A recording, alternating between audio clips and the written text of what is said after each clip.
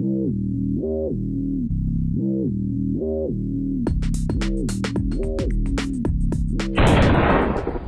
there guys, I'm Zach and this is Zach's Editing, and today I'm going to be showing you how you can turn an animation like this into an animation like this. So you can see the first animation obviously didn't look as realistic as the second animation, so I'll be showing you how to do that. So it's pretty much just making smoother animation. So I just created a new action script 3.0 and we've just got these layers here and I've just set it to fit in window. So for demonstration I'm gonna just grab the brush tool, and so you can change the brush tool with the square brackets. So open square bracket makes it smaller and close square bracket makes it bigger. So the way to make these animations smoother is by adding something sort of called easing. So if you're familiar with like After Effects or Premiere Pro or even Cinema 4D, easing, you might already know what it is. But it's like where you are easing, say, this into this. So obviously a normal one, you go from here to here to here. But with an ease applied to it, say an ease out on the start, on like say the start keyframe, it'd go from there to there, and then it'd go there, or it might like add another one, whatever. And then ease out would also do that.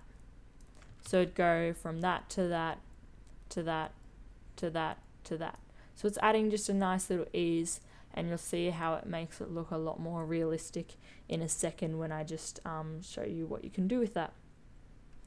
So I'll just undo all of that, and then I'll go ahead and show you how you can do this. So we've just got the first keyframe selected, and we're just going to draw a nice circle. Yeah, we can create an actual circle if we'd like to. So if we just hold the shift with the oval tool, and we might just set the fill, we'll have no fill and we'll have a stroke of black. Yeah, I reckon one's good. So if you just hold shift, then it makes it a perfect circle. You can also hold alt and that creates it from the center of where you selected. So we might just set that stroke to maybe 5. Ooh. Okay, so we'll just create a nice circle holding shift. Actually, we might make it a bit smaller. That's good. And then we'll go ahead and hit F7. That's just going to create a new blank keyframe. And then we're just going to go down to this little onion skin button. We'll just click it, and then pretty much what it does is it shows you, if it doesn't quite show you enough keyframes, just make sure these little tabs have been brought outwards to show you the one behind it. So then we're just going to go and we'll create a normal. So we'll just hold Alt and Shift just there. And then we're just going to hit F7 again. And we'll just keep doing that for a bit. Okay, so we've got a little animation here and I'll just show it to you now. So if you just hit enter, it'll play. So yeah, it looks okay. I guess. So I've just set them at even spacings between. But I'm going to create a new layer, so just this little icon here. And we'll just grab that first keyframe and we'll just create another circle and we'll just set it a bit lower, and then we'll hit F7 again, and then we'll just turn on that onion skin again. And now what we're going to do is we're going to go in, bring it a bit closer. So this is like applying the ease to the start. We'll hit F7 again, and then what we're going to do is we're going to gradually get further and further away, and then here we'll go to send to the center, and then we'll hit it again. Might set it a bit further back, maybe a bit closer, and then we'll hit F7 again finally, and we'll set it so it finishes at the same sort of coordinates as that one. So now if we just turn off that onion skin, now we can compare the two together. So you might not be able to completely notice it, but what you can see is this one has an ease at the start and ease at the end, and it just creates a slightly smoother animation looking more realistic as well. So if we just hide that first layer, we can just see it's got that nice sort of ease. And then if we look at that, the first one that we made, it's just like a sharp sort of quick movement.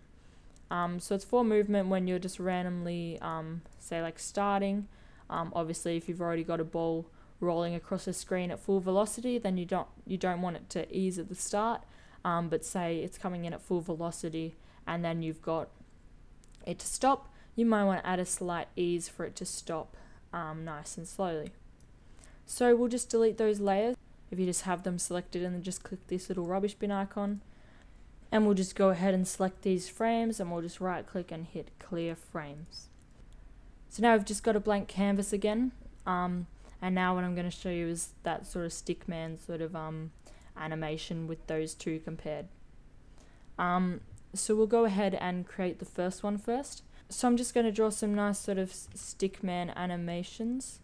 So let's draw the body there. We'll do is him just standing straight first. So we've got him just standing there, and we'll just hit F7 and turn on that onion skin. And then what we'll do is just have his head at the same sort of spot, and then we'll just have his legs start to come up, and we'll have that arm slowly starting to wrap around as well. So we'll do that again, and we will just keep going.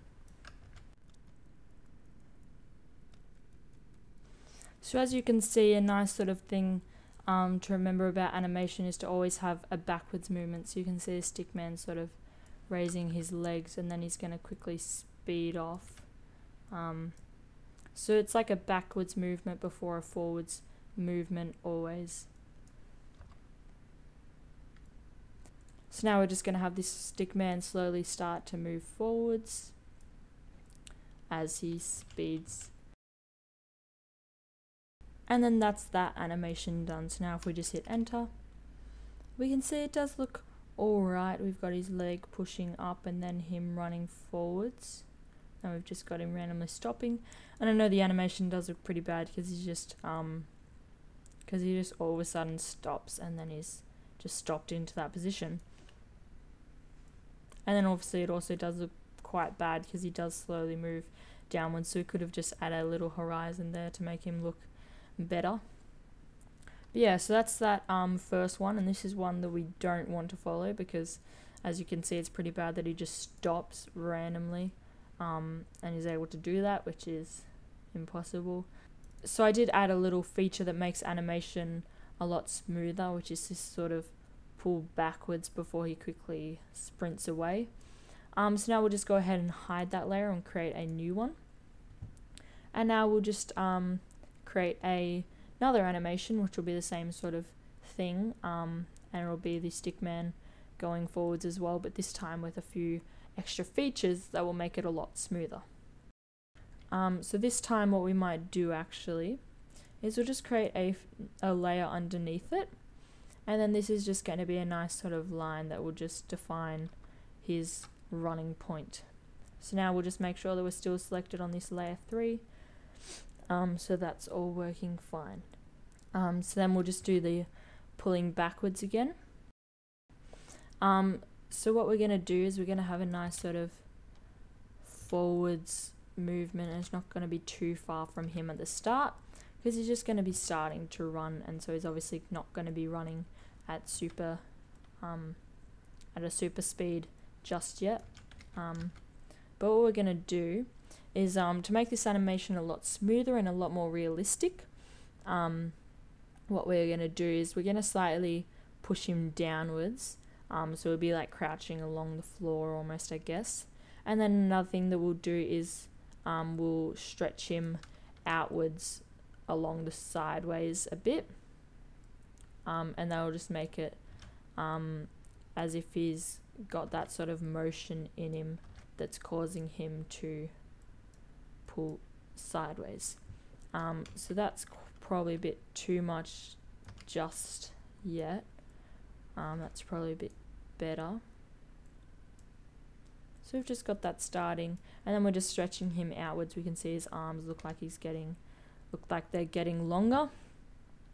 And then as he speeds up, now we'll have it a bit further away from him, and we'll have him a bit more stretched out. So we'll have that just like say that, and we'll just have that And we'll just have his arms sort of stretching out nice and far there. So then what we'll have is him slowly starting to get back into position. So you won't have his head as stretched anymore. And we'll have him slowly starting to rise up. And his arms getting shorter as well. And then he'll sort of start to get back into that proper headspace. And we'll just check the... Okay, it looks like he has to become a bit higher there. Just keeping those consistencies really helps it to look more realistic as well. Yep. Oh, and we'll just go back here. And we'll just add that nice sort of pulling in. Maybe his leg starts to come a bit closer. His arms might start to stop having as much push. And then we'll hit F7. And then his head will become a bit more round and we'll move him forward still a bit more. And his legs might start to separate a bit. And then his arms will start to rest as well.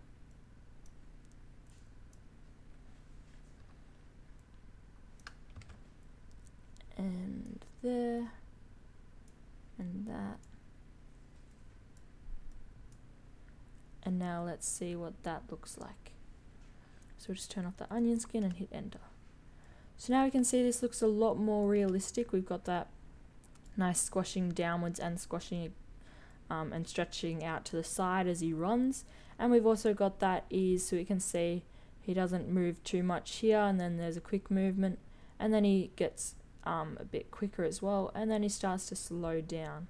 So it's not just a sudden movement. So say in the other animation, we've just got him running, and then he just stops at that position. So if we just look at that, we'll just hit enter. It looks much more realistic.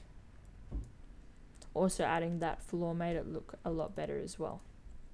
So what I find works best is if you know that, say, whatever you're animating is going to be animating across a flat surface, if you just add a little extra layer here, even if you don't have that actual photo or drawing just yet, just add a nice little flat, or if you know that there's going to be a bit of bumps or whatever, just add that, just so you're not just doing it by eye. As you can see, when I tried to do that, he lowered quite a lot. Yeah.